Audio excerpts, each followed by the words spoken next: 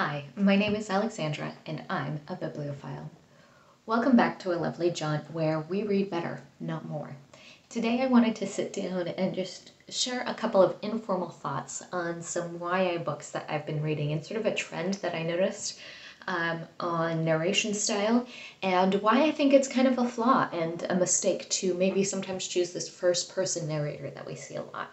But before we jump into that topic of conversation, this is the first video that I've filmed since obviously we've started to have some race riots, some peaceful protests, all surrounding the tragic deaths of George Floyd and Breonna Taylor. And I have taken some time to more fully explore my thoughts and put forward some good ideas about what we're seeing happening in our society on my Medium platform, which is where I write blogs about really any topic, not necessarily about books. I don't really push it here because it's not necessarily literature focused, though of course my love of literature does come up. So if you find my perspective worth listening to, you can hear more of what my thoughts are there. Now for an awkward well, that'll do it. Now for an awkward transition to some YA that I've been reading. So, as you guys may know, my favorite podcast on literature stuff is the Currently Reading podcast. For some reason, I just really like their dynamic. I don't read a lot of the same books that they do, but I just love listening to them talk about books. So I am first thing Monday morning when their new episode comes out, it's the first podcast episode that I'm listening to. But anyway, one of the books that was recommended was a YA book called American Royals. It's kind of like this teen romance, fun, angsty situation. And the concept of the book is what if George Washington, instead of after his second term, he was asked to continue to be the president sort of indefinitely, and what if he had sort of chosen to do that route instead of he sort of stepped down and said no, 2 terms are enough. We fought against monarchy for a reason. I'm not a monarch, I'm just a president. And what would happen if we had sort of a system of royalty in America rather than our democratic republic that we currently have. And so the introduction basically is a couple of pages that talks about this. It's, first person narration from the teenage female main character who's a princess in this family, sort of talking about this George Washington alternate history as the book imagines it. And so on one of the lines that she has in there, she's sort of wrapping up this education, or this sort of introductory chapter is basically George Washington became the first monarch of the United States. Oh my goodness, what if he hadn't accepted and had been, started something like a democracy, and so of course you're supposed to at that point be oh cool, it's this alternate history, I understand, I'm grasping what's going on here. I just really have a problem with it because I don't think it's believable that the teenage character and not really a teenage character, that any character would have defined American monarchy over and against, what if it had been American democracy instead? Because the democratic system of government really hadn't been on the face of the planet since ancient Greece. It was an idea that was certainly talked about through Enlightenment thinkers who were obviously very popular at the time when the American Revolution was happening and our Constitution was written, which is why it was influential. But had America never become a democracy, I find it highly, highly unlikely that any democracies would have arisen on this planet. It was really, the French Revolution then would probably have not happened the way that it did. You probably wouldn't have the democratic monarchy that we see in England and blah, blah, blah. So it's just really unbelievable that this obscure form of government that now doesn't exist in this world, in the American incarnation, would have been the counterexample that this character brought up. And I think, there's reason why the author wrote it that way, and the reason is that it makes it easier for the reader to understand what's happening. And I just really don't like that. I don't like it when an author sacrifices legitimate character development or legitimate character writing in order to make it easier for the audience to understand. I think it's a mistake every time. I think it's okay to leave your audience kind of maybe needing to go oh, what is happening here? It's okay not to explain everything very explicitly. And it's way, way better of a choice to maintain that character consistency and that realism in that character development rather than making it just easier for the reader. This was enough to be a deal breaker for me, so I didn't read the book after. I didn't even read chapter 1. I didn't read it past that point. I was just like, okay, not for me, which is fine. Like, it's just, a novel that I was picking up to be entertained and to enjoy.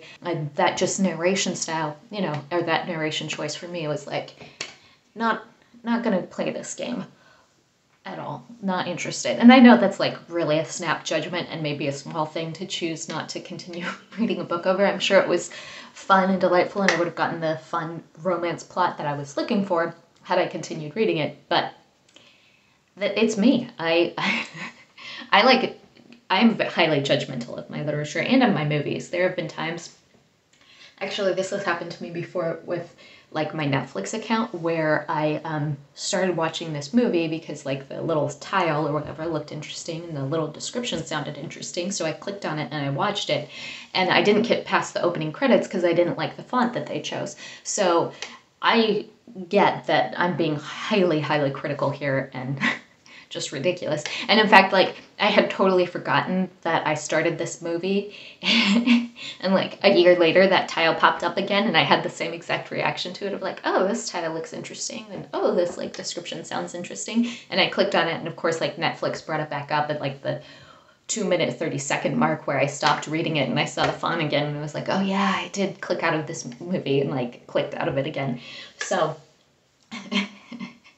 which of course, like, I was exposed to it for such a brief amount of time. That's why I like forgot that I tried to watch it.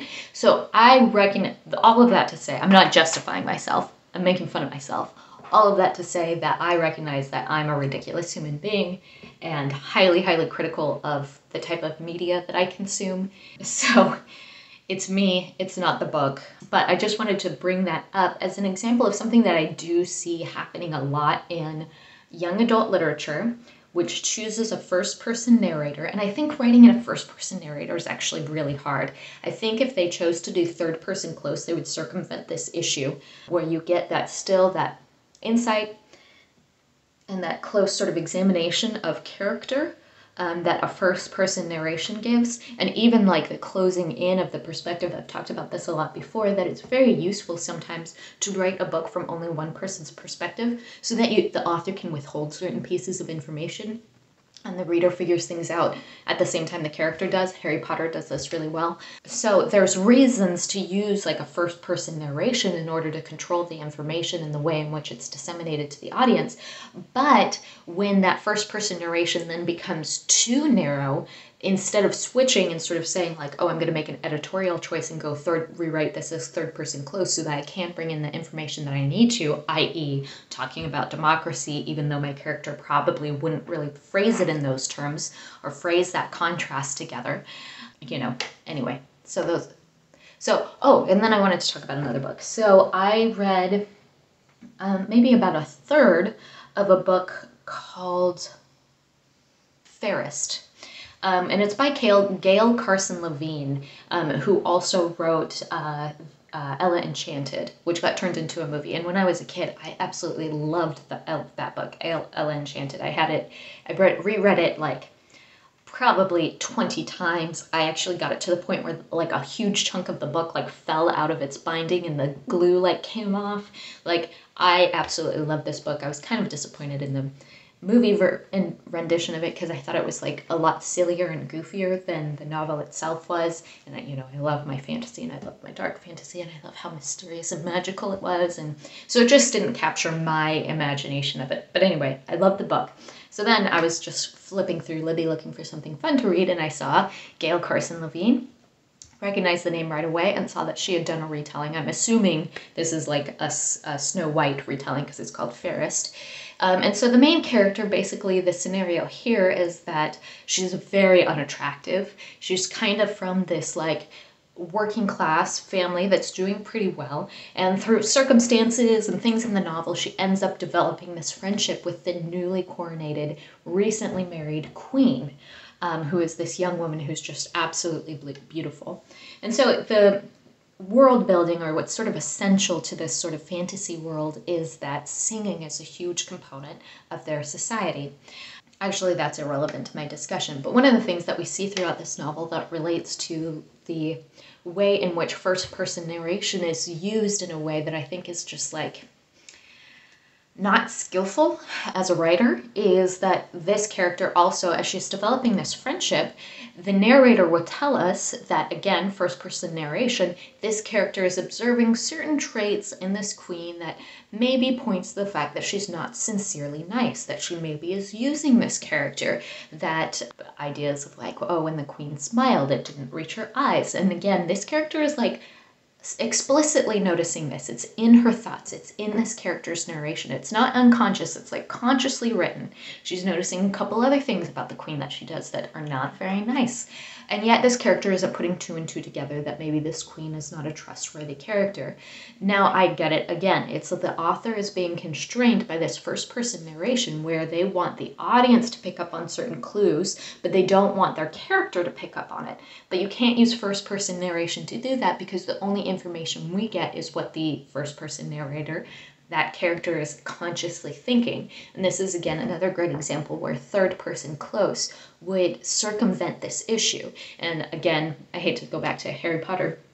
It's a really good example of it. Harry Potter sort of trying to solve these mysteries at Hogwarts and being witnesses to certain things that happen, they allow the reader to see certain clues, but we also see the way in which maybe Harry Potter misinterprets them. Oh, Snape is glaring at me and my scar hurts, but it turns out Quirrell was right there, and so that's why my scar hurt. Because I was actually looking at the face of Snape through the back of the turban, and he didn't realize it yet. But by doing third-person close, we can kind of circumvent these situations where the author is compelled to put information into the voice of a character who should not know it. That's really the problem. So, anyway, random video from me. Random discussion on some misuse of first-person narration and why you should maybe consider a third-person narrator for your novel. I think it's underused and is a really great tool. Let me know if you have any questions. I'm concerned that I didn't explain myself very well. So let me know in the comments section if I made any sense whatsoever. And love and blessings to all of you. I hope you're all doing well, staying safe. But until next time, my name is Alexandra, and I'm a bibliophile. And I'm still a bibliophile. I'm off my game, guys. That's okay.